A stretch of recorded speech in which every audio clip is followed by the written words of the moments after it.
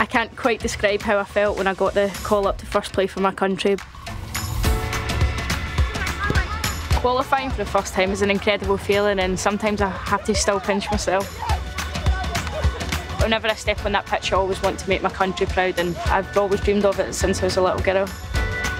We are seen as role models now, and I think it's great that we've now been given a platform to inspire young girls, not just through television but also through Twitter as well. It is what they say, you can't be what you can't see. The support helps the team so much. It's like a 12th player on the pitch. They give us that extra yard and they motivate us through when the times were really hard and we had our backs against the wall. Without the support of our fans, we definitely would not be where we are now.